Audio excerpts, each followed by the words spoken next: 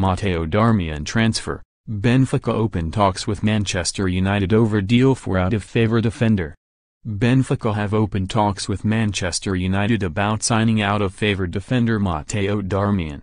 United value the Italian international at £15 million, but both AC Milan and Napoli have deemed their asking price too high given that the player does not feature in Jose Mourinho's plans.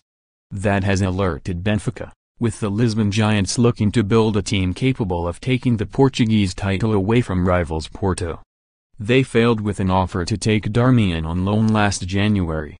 But with Nigerian fullback Tyra Bui suffering a pre-season cruciate injury, Benfica have made contact with United again.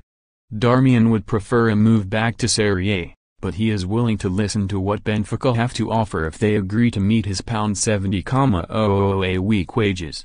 He still has 2 years left on his Old Trafford contract after arriving at the club from Torino for £13 million in 2015.